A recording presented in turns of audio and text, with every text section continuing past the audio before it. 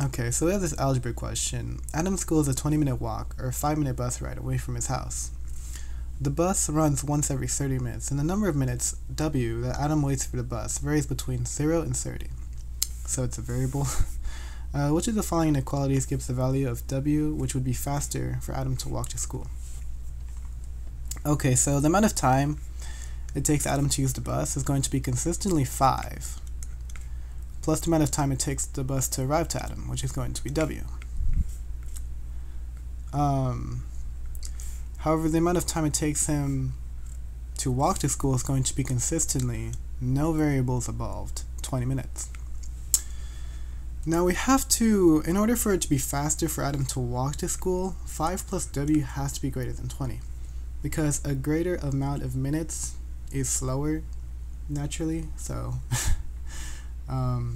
D is the answer.